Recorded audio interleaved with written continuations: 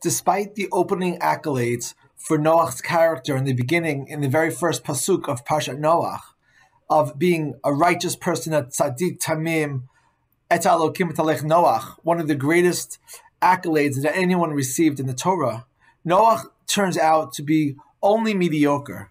Chazal say that despite the fact that he did everything that Hashem asked him to do in building the Teva, in building the ark, he failed to take a maximal approach and response to Hashem's instructions, because he could have done more. He could have influenced and inspired his generation to follow God and to become saved from the flood. This attitude of Chazal in our tradition is hinted to in the Torah itself, because we find at the very end of the story, after Noach comes out of the ark, Hashem repeatedly instructs him and promises him that he should resettle the world, he should have more children, and this won't happen again. And Noach, we see, failed to do that and never had any more children.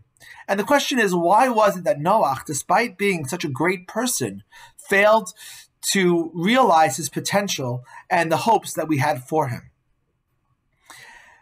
When we look at the very beginning of the Parsha, we see that his virtues are counted, but not to him. After the first 3 verses, God speaks to Noach for the first time. And I can't help but notice that despite the fact that the Torah recounts all the praises for Noach, these were never told to him. And I can't help but wonder what would have happened if Hashem would have told Noach that he was an ish tzaddik, a tamim. What if Noach would have realized his greatness? Would he then have actualized his potential? And I think that this highlights the fact that often we don't always see our potential. We don't see our greatness. Perhaps Noach thought, he's saving me because he has to save someone, but I'm not really so great. And if only he would have realized his strengths and his capacity and his potential, would he have realized it and actualized it?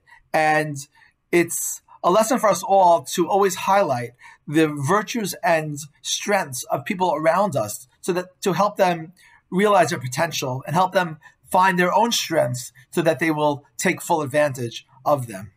Shabbat Shalom.